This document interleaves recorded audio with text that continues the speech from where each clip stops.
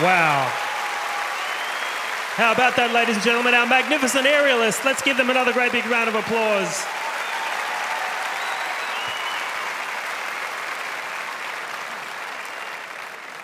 Well, I'm up here in the choir, which is exciting for me. I haven't been in the choir for years. Hello, choir. How are you? Are you well? Good. Okay, everybody respond. Everybody's well. That's good. Now, this choir comes from all over the place. It's such a fantastic group of people from Albury, from Nyngan, from Walgett, from all over the state. In fact, we got some kids here from Walgett. I want to find there's two over here, two right here. How remarkable is that? What's your name? Roberta. Correct. And what's your name?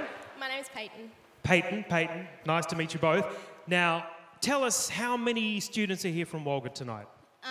There's 9 of us. There's 4 singers and 5 dancers. That's fantastic. Can you just give us a bit of perspective? How long has it taken you to get here tonight? How long did you have to travel?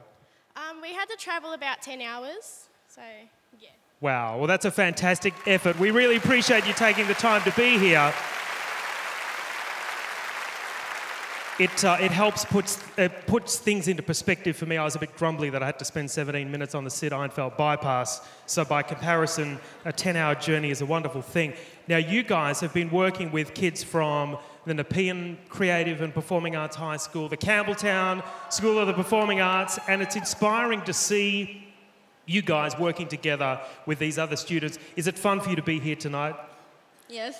Oh, that's good. It feels like a bit of a life-changing experience, and we're thrilled that you could be here. Would you please welcome the students from Walgett and all over the state of New South Wales? We're absolutely delighted to have you here.